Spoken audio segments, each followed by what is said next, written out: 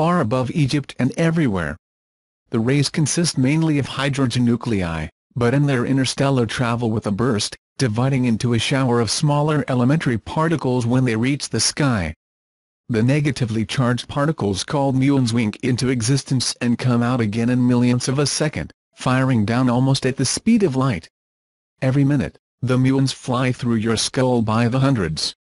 The muons are so small that they are harmless. They are also difficult to detect.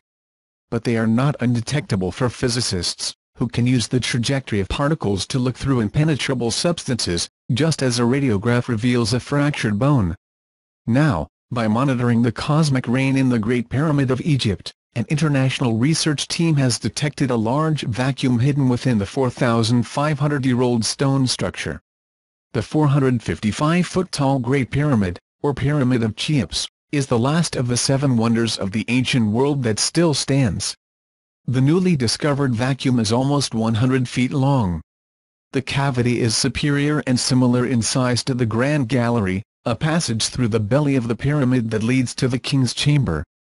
A type of muon detector traps the muons as lines of small black globules.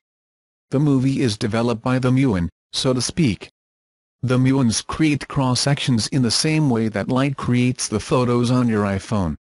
But the muons are even better than light, because the particles tell you where they come from, and they tell you in which direction they came to.